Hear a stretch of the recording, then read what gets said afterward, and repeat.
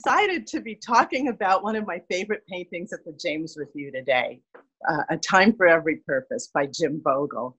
And I wanted to ask you if you could tell me a little bit about the artist and his influences. Well, I think that he was influenced by the American Regionalist artists, and that their movement was from about 1930 to 1940. And the American Regionalists came about because they were kind of an antithesis to the European modernism, which was a more abstract art movement, and art was going in an abstract direction. And the realists came in about the time of the Great Depression.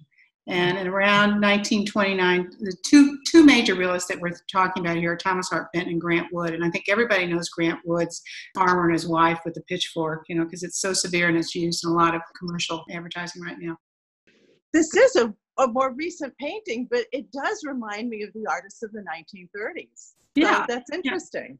Yeah. Well, the American Regionalists started traveling around the Midwest and the South and just painting what they saw. And they kind of took the history of art back a step because they took it more towards realist paintings, and all of their figures were really modeled. What would I say? It's called plasticity, where they look like they're really round and they're really real.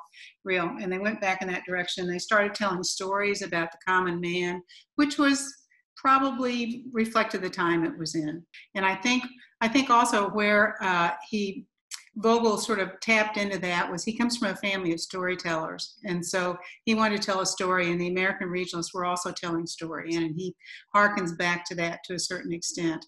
I wondered if we could talk a little bit about the composition of this piece. The shape of it is so unusual. It kind of reminds me of something you might see in a church.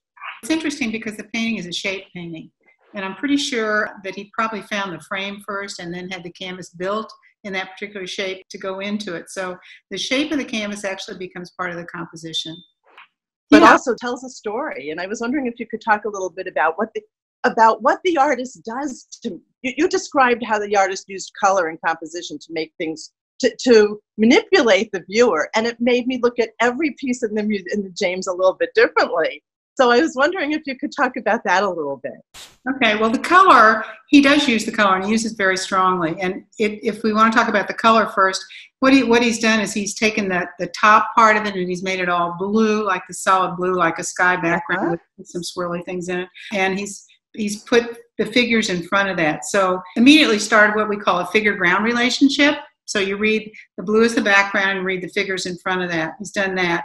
Then he's also used complementary colors to a great advantage. And the theory of complementary colors is that there are three primary colors, red, yellow, and blue. And if you combine those, you get the secondary colors. So a complement, and you put them around a little circle, which is called a color wheel. And the complement is one of those primaries and its opposite. So its opposite will be a secondary. So he's used blue, which is a primary, and orange, which is a secondary, which is red and yellow mixed together. So he's taken those two complements and he's put them together. And I always like to say that a color is never so happy as when it sits with its complement, because what enhances it. So that's why they're orange. It's to highlight them next to the blue and make them stand out. Right. So that intensifies both of the colors and helps give a lot of movement to the composition. He's done that, and then the plasticity of the figures, which we talked about earlier.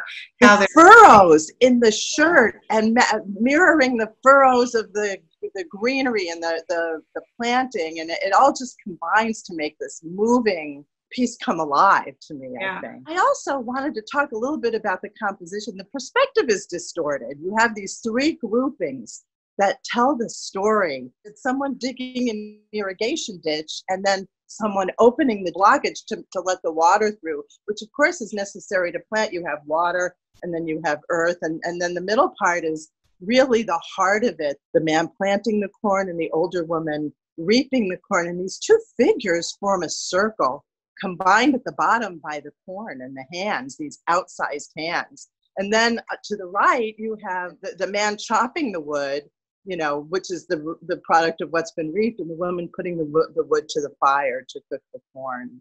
Is there anything you can talk about the perspective or the composition? Anything else?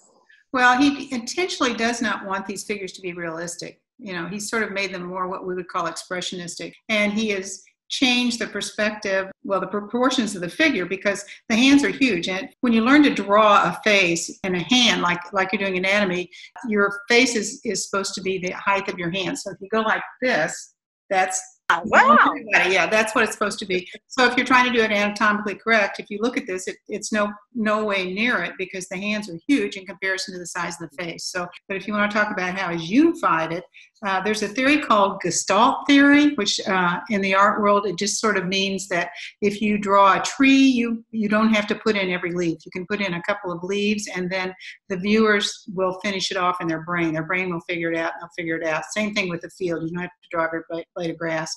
So in this particular one, for the Gestalt part, he has unified it by, he's had some of the figures touching. He's got that whole bottom swath of the canvas that is all these figures, and that is unified by the line, the undulating line, and the movement that goes through it. That unifies the entire bottom up part of the canvas and brings that together. So you read it, you don't see every nuance of it, but your brain is going to figure it out anyway. I was never aware of that. I know the word, but I was never aware of that in art. And now I'm going to go look at more paintings and look at it and look at Gestalt theory and see that in a whole new way too.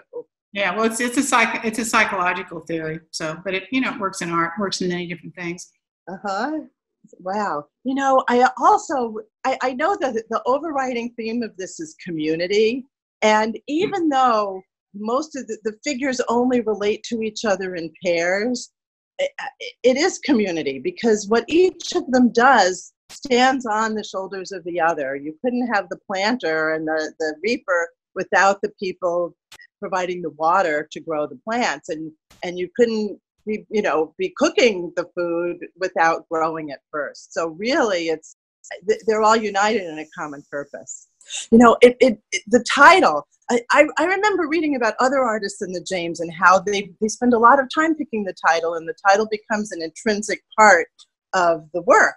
And I think he does this because the title is A Time for Every Purpose, which is right from Ecclesiastes. And we all know the song that Peter, Paul, and Mary sang. I think it was the Birds, maybe that first wrote it. And it's for everything there is a season, a time for every purpose under heaven, it's a time to plant, a time to reap, a time to mourn, a time to dance.